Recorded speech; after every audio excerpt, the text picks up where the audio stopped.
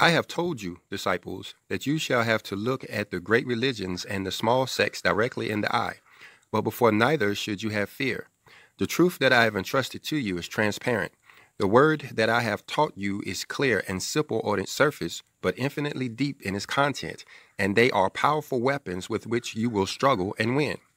And yet I tell you, there shall arise a people on the earth full of materialism and disbelief to deny to you the right to call yourselves Israel, to deny your testimony of having received the new coming of the Messiah.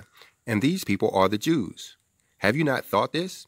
These people await in their bosom the arrival of their Messiah, their Savior, from whom they will receive justice and who will place them once again over all the peoples of the earth. These people know that I have always come to them. And in this era, I shall say, why should God come to another people? But here are my teachings.